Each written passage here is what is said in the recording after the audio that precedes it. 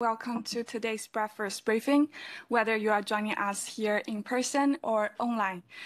Today, we will delve into the latest advancement in nanotechnology and what this entails for international peace and security. My name is Wen Ting, and I work as an associate researcher for UNIDIR's Security and Technology program. Today, I'm very honored to be joined by Professor Adrian Ionescu, who is a full professor of nanoelectronics at the Swiss Federal Institute of Technology, Lausanne, or EPFL. Today's event marks the very first session of the UNIDIR Technology Breakfast series, which aims at exploring key technology domains that are either enabling or driving further development in information and communications technologies, as well as artificial intelligence. So I actually have a presentation, so I'm just going to share. Perfect, it's working. So the series actually builds upon the research insight from our recent publication titled Enabling Technologies and International Security, a Compendium 2023 edition, which you can access through the link or the QR code on the screen. This compendium is dedicated to identifying and analyzing the most salient advancements in enabling technologies and their impact on international security. So 4 distinct technology categories were covered in this publication, including, as you can see on the screen, advanced materials, parts and components, processing and computing power, as well as the relevant connectivity infrastructure, which provides vital support for the ICT ecosystem. In this session, as you know, we will focus on the crucial topic of nanotechnology, which sits within the advanced materials category. Over the coming month, we will explore additional technology areas on this list through subsequent breakfast briefings. And for today, the agenda includes, firstly, an introductory overview of nanotechnology and its latest developments, as presented in the UNIDIR compendium. Following this, I will give the floor to Professor Ionescu for in-depth examination of the technology, particularly focusing on his work in the field of nanoelectronics and its implications for international security.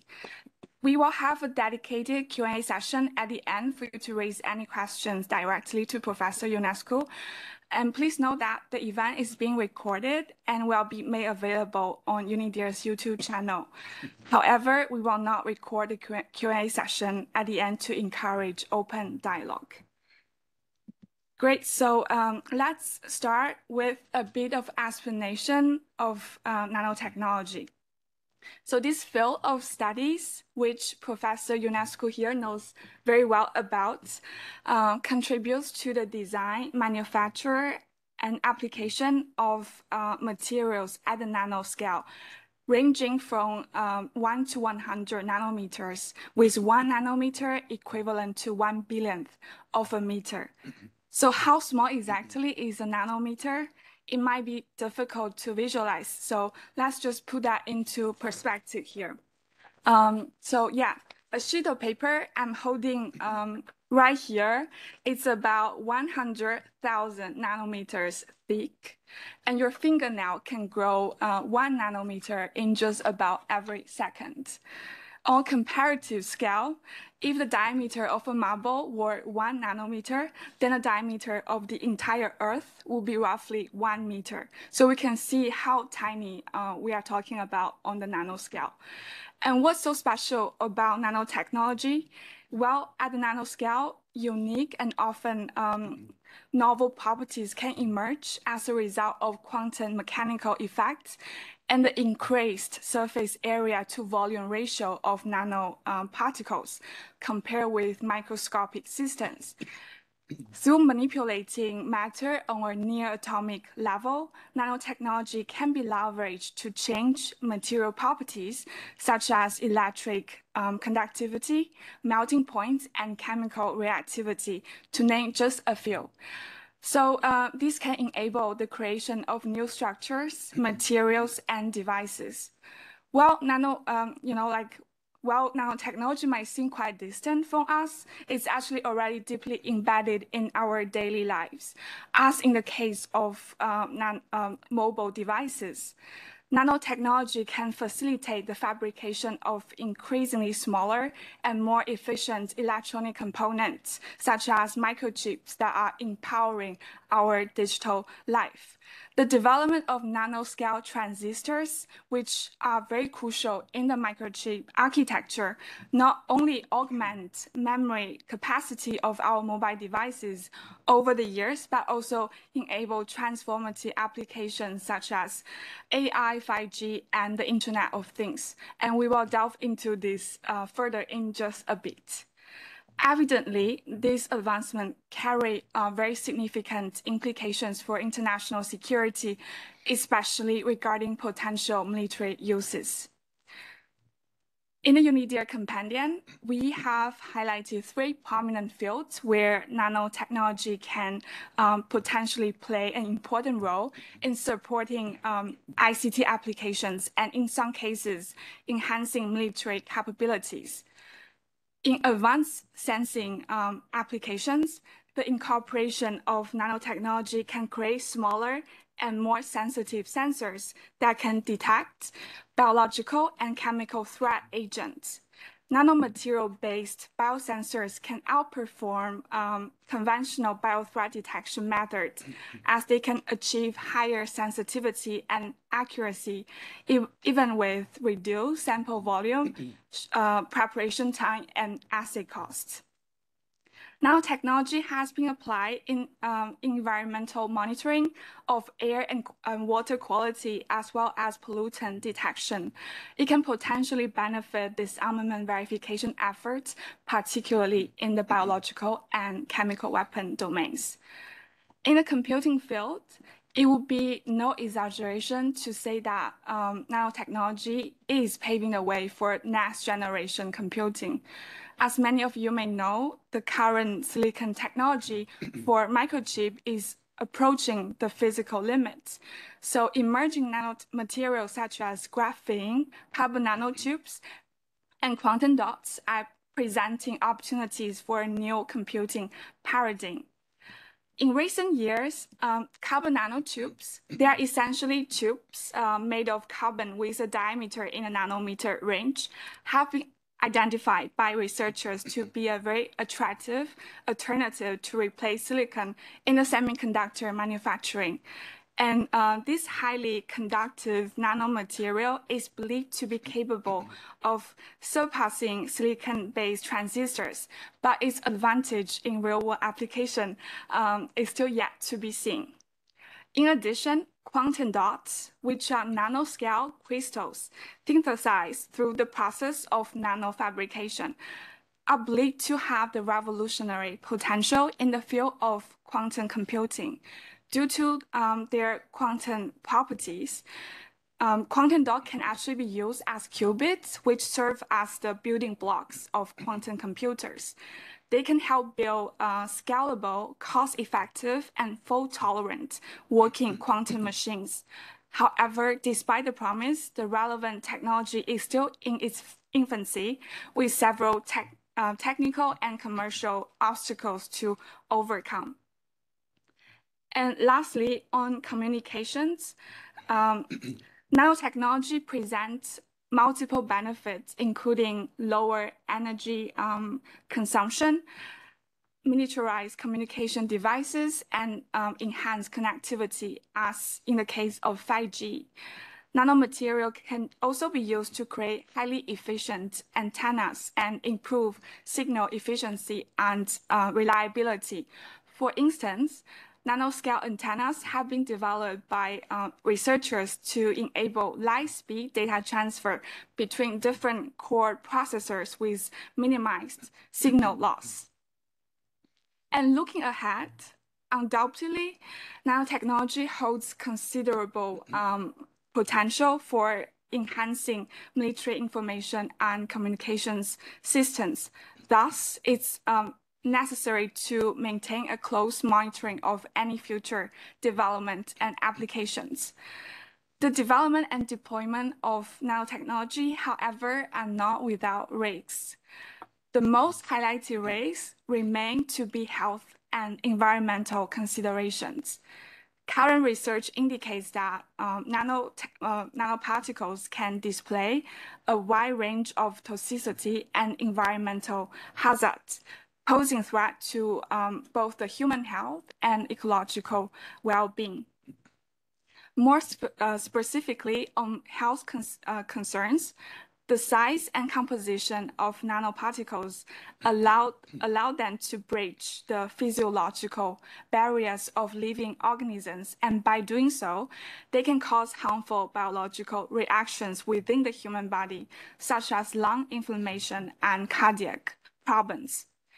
In terms of environmental considerations, nanomaterials produced during manufacturing process may find their way into ecosystems through deliberate or accidental releases, potentially leading to ground and water contamination. And it's very important to note that these risks may not be quite apparent in the field of nanoelectronics or ICT technologies, but they are more like primarily associated with the biological and chemical domains. So with this in mind, I'm curious to hear from Professor Ionescu on any potential challenges nanotechnology may present in the field of electronics. Thank you so much, and over to you, Professor. I will change the presentation.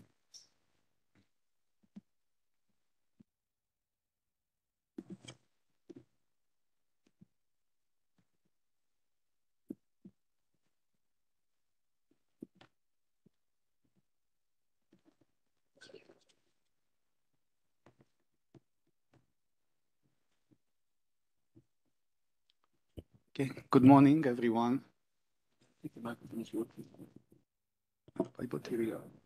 Yes. Is okay? Yeah. Can you hear me? Yes, good morning, everyone. Is a... You might speak a bit closer to Microsoft. Do you want to put this one? Okay. Okay, I can come closer. No problem. Yeah, that's fine. It's fine. Okay, so again, good morning.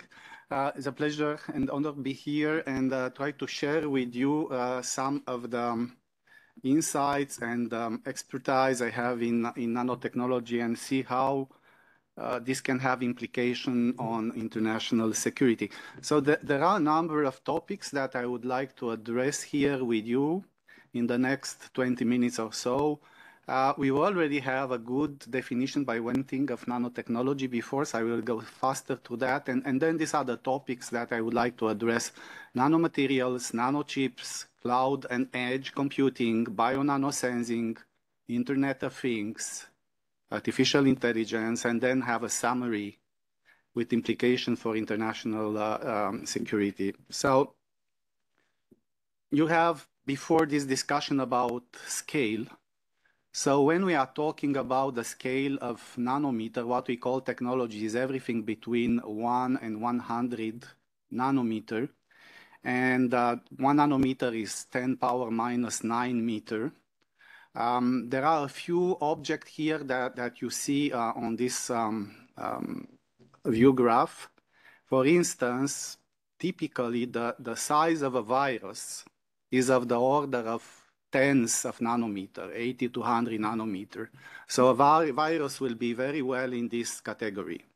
And then below the nanometer, some people were reflecting, would we have in the future something that we call not nanotechnology, but picotechnology, right? 10 minus 12. I can tell you this will be very hard because when you go with sub 1 nanometer, you are in the atomic scale. So we don't know yet how to engineer this scale, right? So we are really close to the physical limit of that what technology have done. And indeed, what is happening at this scale is that we observe in research lab and then in many applications that key properties of the matter change at nanoscale. It was mentioned before about electrical properties. When we have a metal in very thin layer and we compare, for instance, with the conductivity of a monolayer of carbon, like in a wall of a carbon nanotube or in graphene, we find that in this nanomaterial, we can beat the conductivity of the best metal, of copper. And we can conduct better electricity, we can conduct better heat. We can have, in a nanotube, so tiny nanotube, one wall, atomic wall fin, the stiffness of diamond. So same if you look at use of this material for energy conversion, for sensing. It was mentioned before, these are objects that have a ratio between the surface and volume extremely high, which makes amazing sensor out of it. So for instance, look at some application here. Imagine that in an aircraft, civilian or military, you can change all the wiring with this type of wires that will be much lighter and much more conductive. Imagine that we can deploy in the future in the space a solar sail in which we are covering with extremely light material that is having there the best absorption or reflection of light. So these are applications that are coming.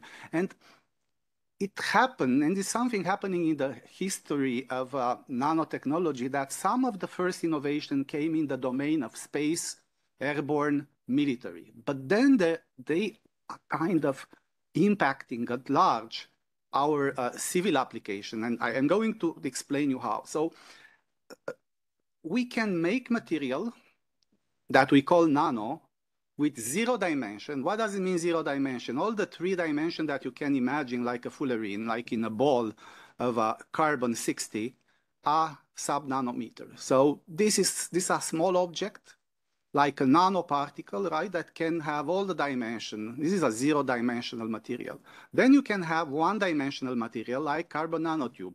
What you have on the right-hand side here, these are carpets.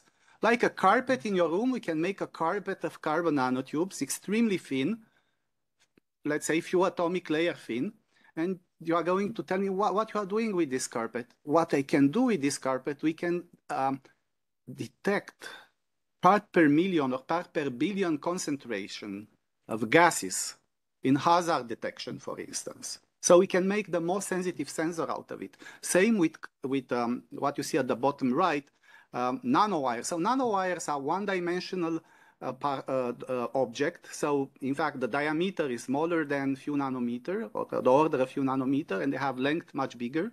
And they can be used to build electronic devices. They can be used for energy conversion. They can be used for many applications.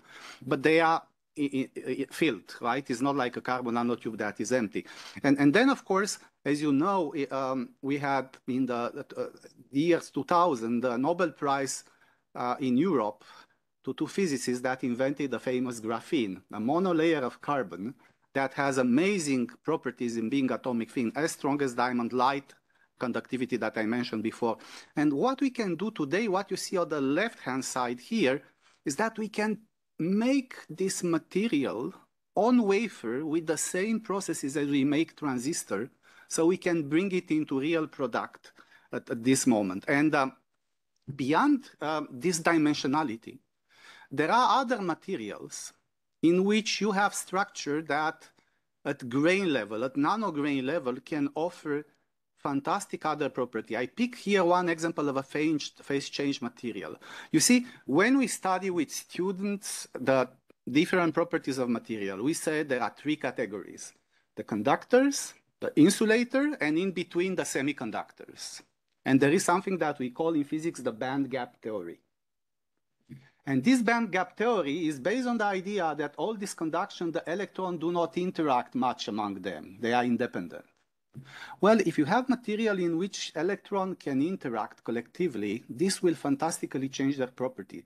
So what is this class of material that I call metal insulator transition?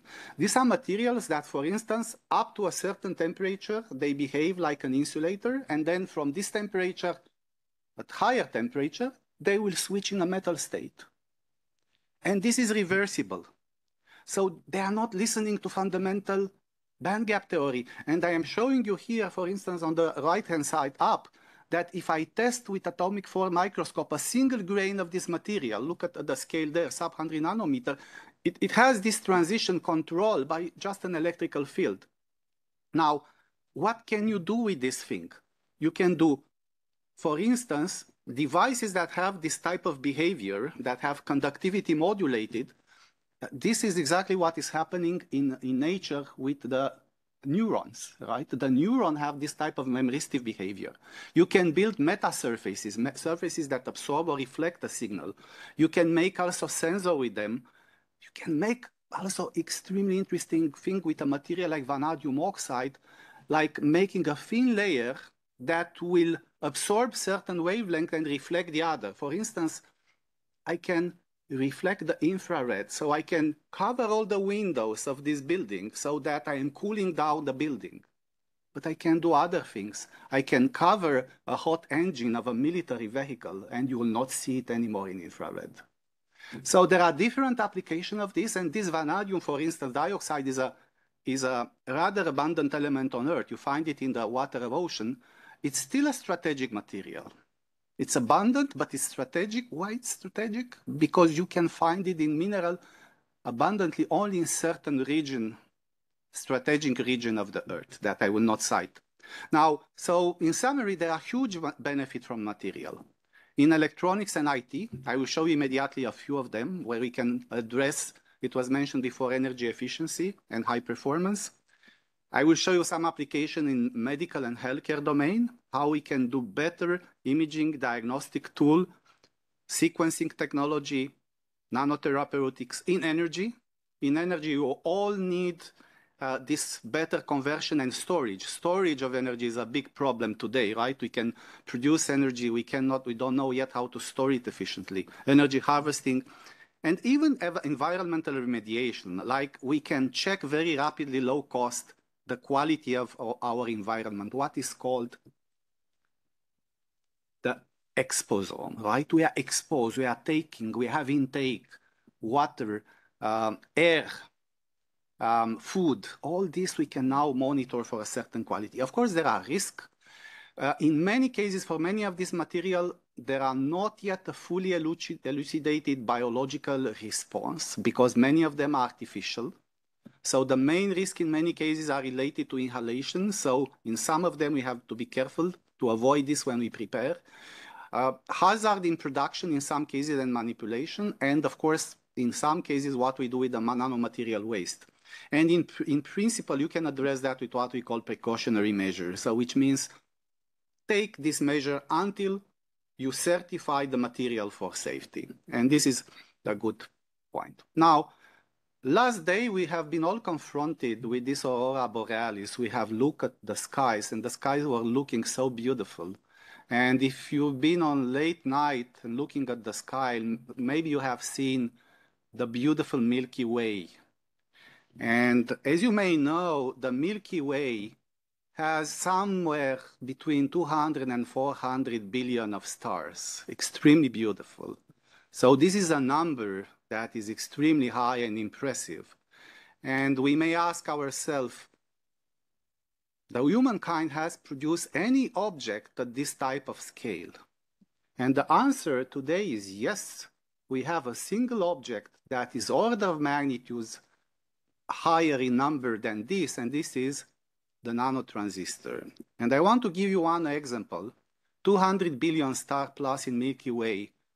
We have 208 billion transistors in the last NVIDIA Blackwell chips, right? These are the chips that are required by performing AI task, communicating at 10 terabit per second. So the humankind in a single chip produce as many stars as the Milky Way as of today. And this is something that in the same time, we can think how to use it at the best for humanity. On the other side, it can be a bit worrying. And with which technology has been done? Of course, with nanotechnology. The size of a transistor that we produce today that you see on the top, this is a transistor on the top that looks like, we call it a fin fat. The fin, right, is what a shark has on this back, the fin of a shark. And this is a fin that, if you look at the right-hand side, has a thickness a few nanometer and a height of around 10 nanometer. So you can count the atom. And in a chip, we conduct electricity through this fin. So what you see on top, like the omega gate, is the control we put. So we can put in a chip, you'll be maybe some of you know, some not, but we can put of the order of 1 billion transistors per 1 millimeter square, all working without error, and we guarantee you that they will work for 10 years. Right? This is the level of technology. So one of these transistors is roughly 10 times smaller than the size of a virus, of a coronavirus, right? And this is what we are using now in powerful processors. This is the largely dominant technology today that we can still scale up to maybe 2050 down to around 1 nanometer. So we can do more than computing with that. We can imagine photonic chips, spintronic devices, many other quantum computing in the future.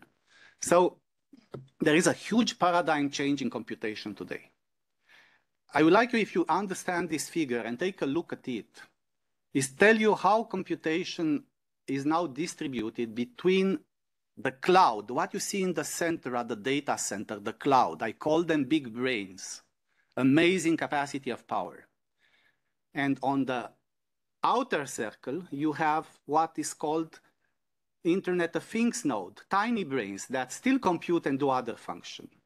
And now they are all supported by the same silicon technology that you have seen just the slide before. But what we are working in research is to replace or to add something that is called quantum in the cloud and neuromorphic in the brain. So all these small Internet of Things node, we try to take inspiration from nature. While in the cloud, when we need something beyond what nature can compute, we are trying to exploit the quantum capacity of technology. And from edge to cloud, outer circle to the center, we'll have AI. And this will be empowered by nanochips in the future. So let me tell you a few words about quantum computing. So in quantum computing, instead of encoding the information just binary in 0 and 1, we are using for encoding something that we call a qubit. The qubit, for instance, is the spin of an atom or electron or hole. So an electron has a spin up and a spin down. So this spin can be controlled electrically. And of course, you can use polarization of a photon, energy level in an ion. So what is so amazing with that is that now the information can be processed in a superposed state, where the 0 and 1 are superposed, like the position on a sphere, instead of pointing to the north and to the south. So in a single space and at a single moment of time, if I entangle n qubit, I can describe 2 power n solution of a problem. And what, you will say? Remember this history of the chess in which you are putting a grain of rice, and then you are doubling all the time. 2 power 300. If I put 300 qubits there, it's equivalent to all the atoms that we can detect today in the universe. Atoms, not stars. So, in fact, we can parallelize and process information, and we have a solution. Now, the question is, you have to know how to pick the right solution among all the solutions there. But Google showed that a computation that they have done on a problem of factorization in 6 seconds would take half a century. So this I think that we can now do. And what you see at the bottom is a qubit. You know, this 5 finger, you see 3 blue fingers and 2 yellow fingers. This is a qubit.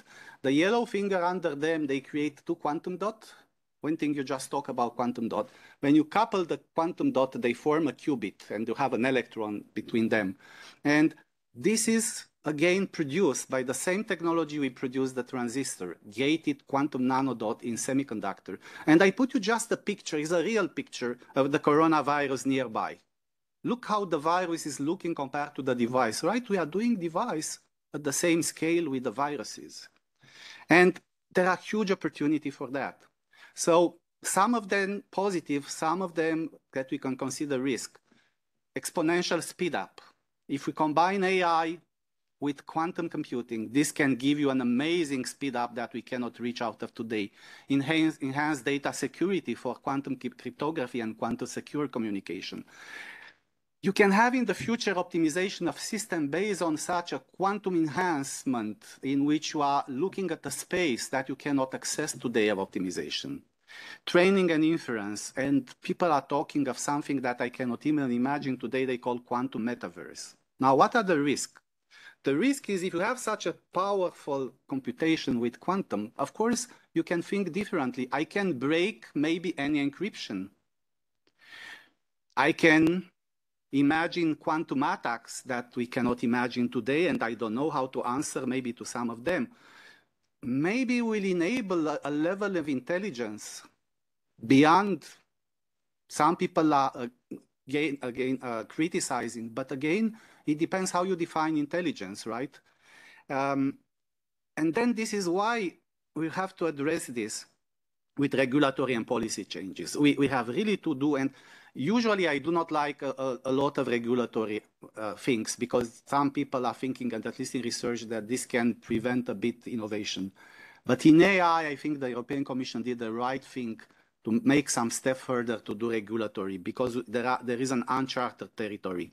And of course, other risk is a lack of equity in the way this will be developed and implemented. Rich versus poor, this is a technology that costs a lot in investment.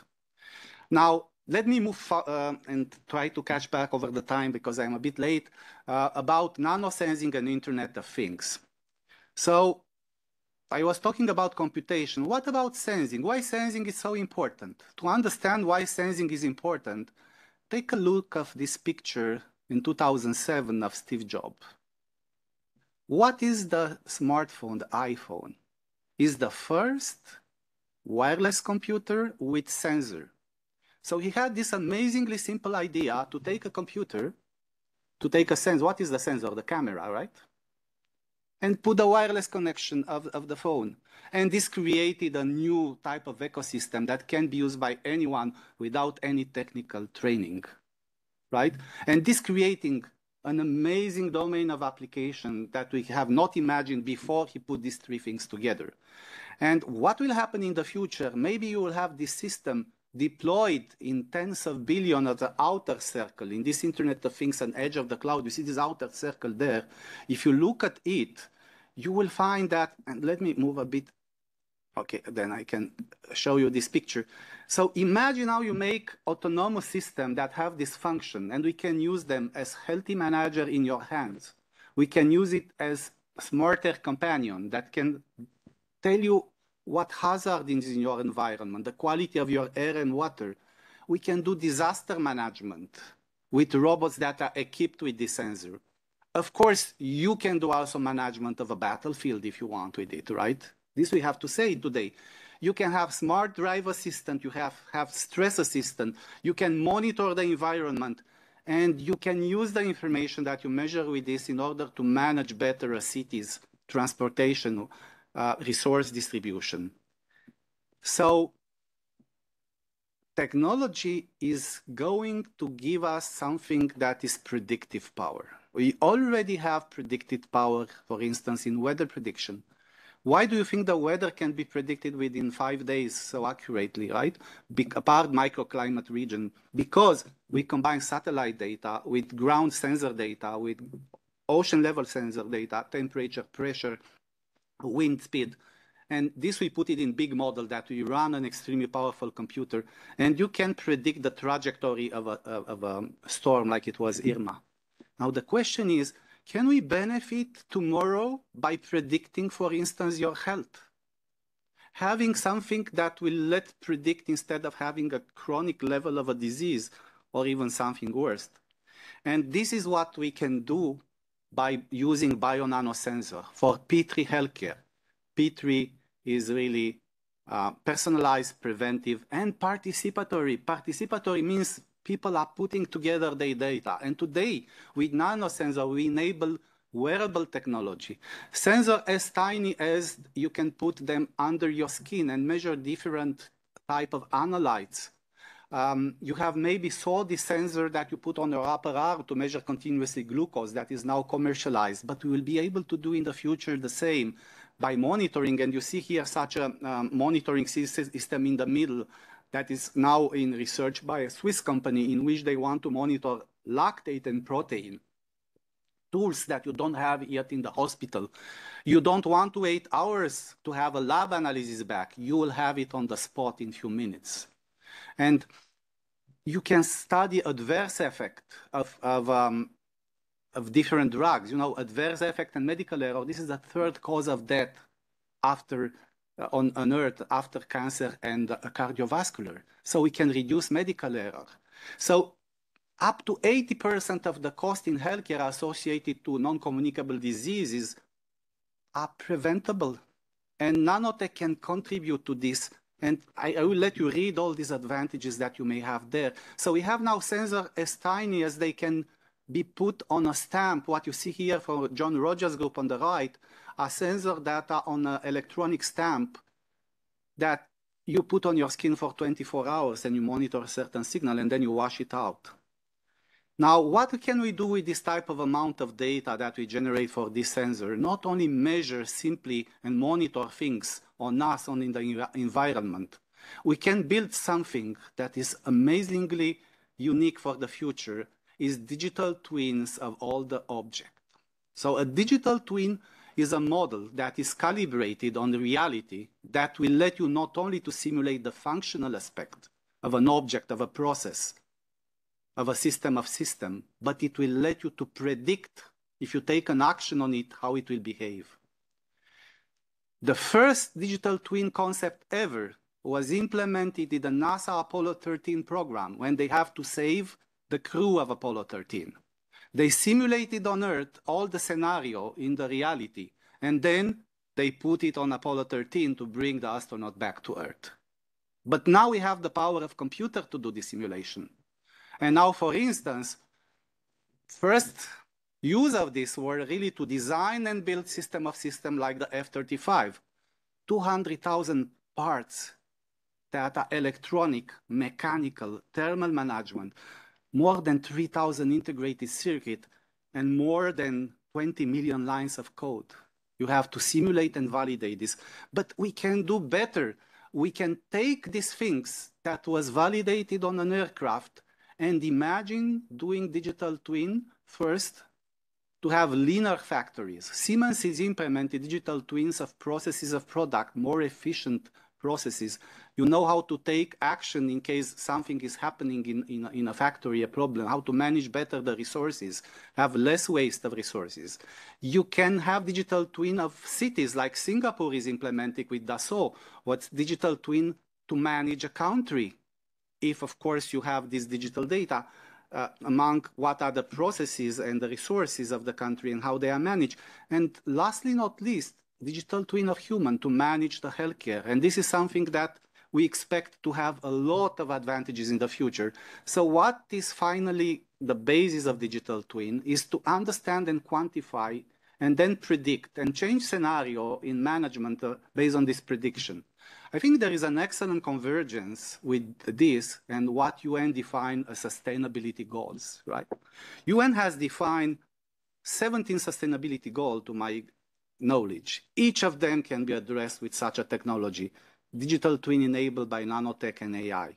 So intervention and transformative change can be evaluated in all the field of economy of society across the life cycle of processes, system, and organization. So nanotechnology, Internet of Things, AI, digital twin, I think they offer more hope than related security threats. But we have to accept there are security threats related to the data, to the use, to the way this will impact our society. And indeed, some people are very worried about this because you may have something that never happened in the past, combinatorial effect of nanotech with AI, with cognitive system, with Internet of Things data. And then you see here different scenarios, some positive, some negative. And people are worried about the risk of, when you have many exponential technology, you may have the risk at what is called singularity. And this is what we have to see. How an uncontrolled singularity they may result is managed versus exponential societal benefit. And I will end my talk with a list of possible critical action in what could be called nanotech diplomacy. And you are all around this table more specialists into that than myself. And I believe we have to address in the future a few points. First, we need to put together, and I said together means the UN states, a vision for the responsible development and application of nanotech under ethical consideration, right?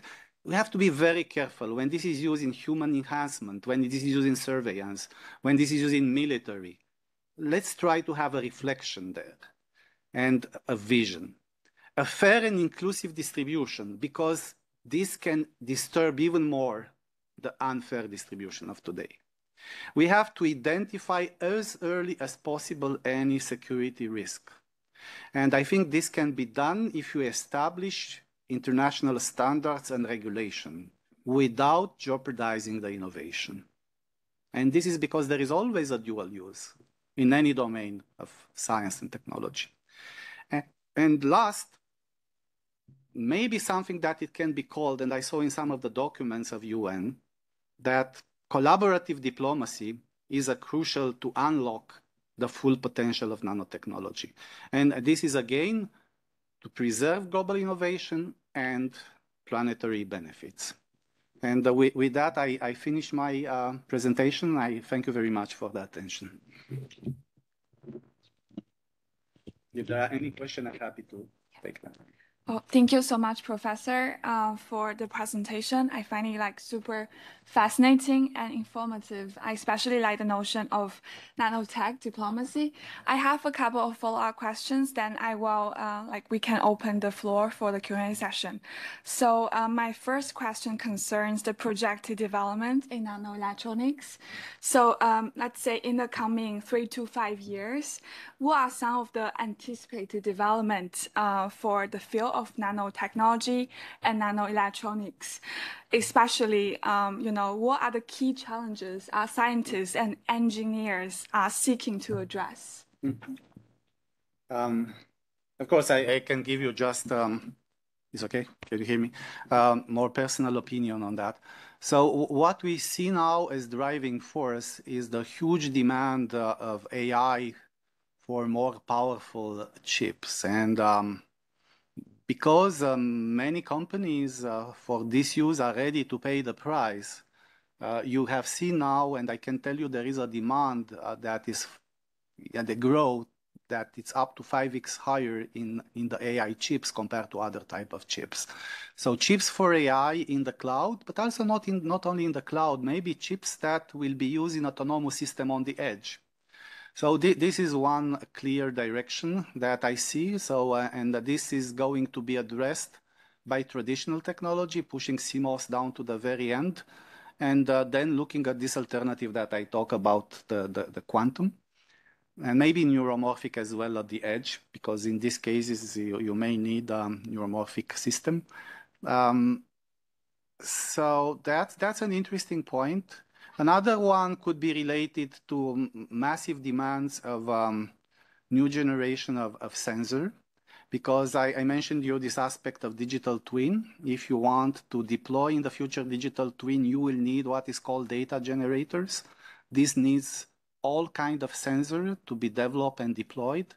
And depending on the scenario, you have different families of sensor that will be integrated with systems. So the computing system will take another dimension. I mean, even if we compare to a human in the first year, what does it mean becoming intelligent? You have a lot of information that is coming through your perception system, and then you form different circuits in the brain, and you have different behavior.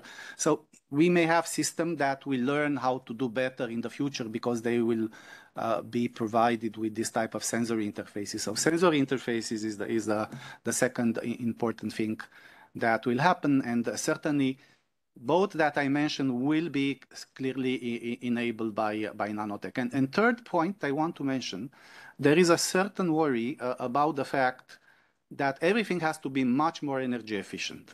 So this is a driving force today. You mentioned it, I think.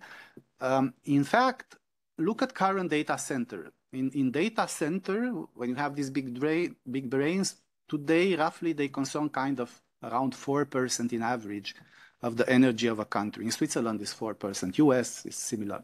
There is one country that is more than 20%, which is Ireland. And there is because they have a lot of data center, right? They put a lot on the territory. So you have to think in the future, if you are going to ask much more AI and much more powerful data center, then everything should be much more energy efficient. If I want to deploy trillion devices at the edge, everything should be energy efficient. So energy efficiency is the third challenge that we have to address.